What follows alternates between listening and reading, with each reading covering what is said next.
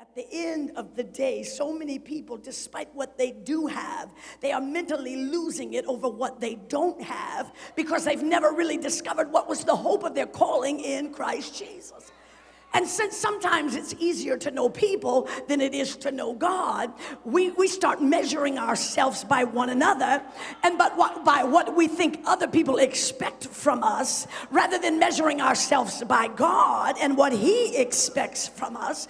And the Bible says that comparing ourselves to ourselves is a very foolish thing to do. It is unwise, because it's unwise to compare yourself with anybody, because we are all created for different purposes. Let me tell you something about Sheryl Brady. You will never, ever, ever have to worry about me flipping out, starving myself, trying to become some kind of supermodel. It ain't gonna happen. I'm not gonna kill myself trying to be skinny because I see somebody else is skinny. It's a mess what people are going through, even in the church. We're killing ourselves trying to be a 5, a 7, or 9. And nobody in your family has ever been a 5, a 7, or a 9.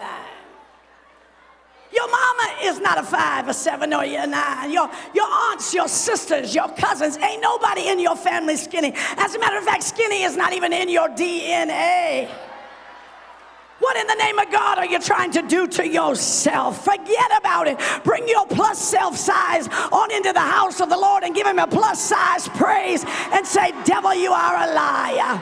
Whether you are a 2 or a 22, get up off yourself and make everybody else get up off of you too. Just say, excuse me, I'm fearfully and wonderfully made, and I gotta have room to praise Him.